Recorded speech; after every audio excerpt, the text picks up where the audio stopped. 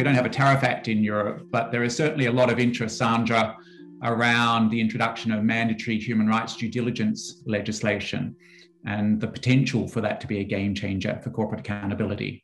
Do you see that as having potential for litigation in coming years? Well, I think a European legislation on mandatory human rights due diligence could be a useful tool for strategic litigation, obviously, but provided it responds to victims' need. And at the moment, the discussion essentially takes place from the perspective of companies and under the so-called Sustainable Corporate Governance Initiative. Hence, the current focus on due diligence, processes, governance, guidelines. And for us, obviously, corporate impunity is not due to a lack of processes or guidelines. It's due to a lack of accountability or liability.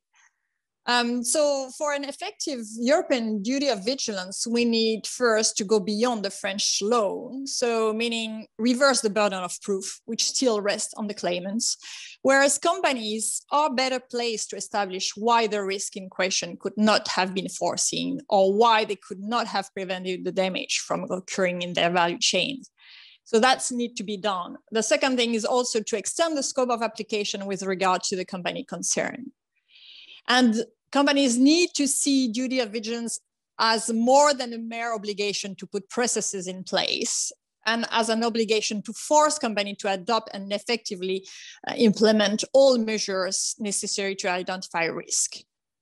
We would also need to strengthen existing liability regime and provide for criminal liability as a legal person. So I would not really call the future legislation a game changer, as major hurdles to successful litigation will still remain.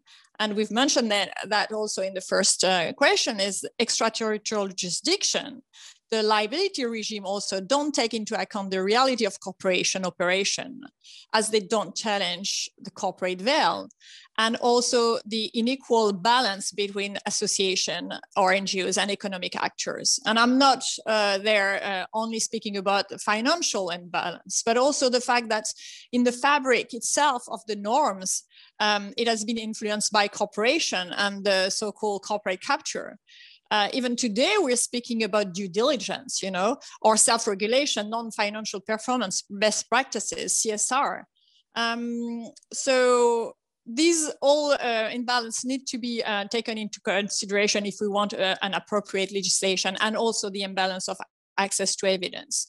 And there are two main issues that I think we should pay attention to, is the standing or admissibility of association. There has been a restrictive movement in recent years, both in legislation and in case law. And it's really an issue of uncertainty for NGOs. And it is a case for Sherpa in the Lafarge and the Samsung case.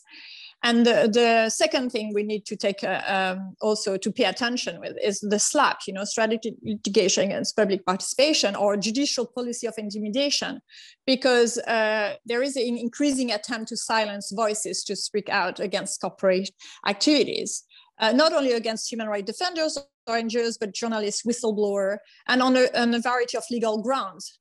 And these practices harm the general interest by preventing democratic debate and by clogging up the court, and harm to individual and association who find themselves financially cornered, and deprived of freedom of expression. And it has impacted Sherpa also and some of our, communities that we defend. And in Vinci, the case I mentioned earlier, Vinci has used, SLAP 6 times against Sherpa for one case that we brought against them. So I do see potential for litigation encouraging improvement of workers' rights and situation, but it needs to be really worked on, and maybe also dig into the audit sector.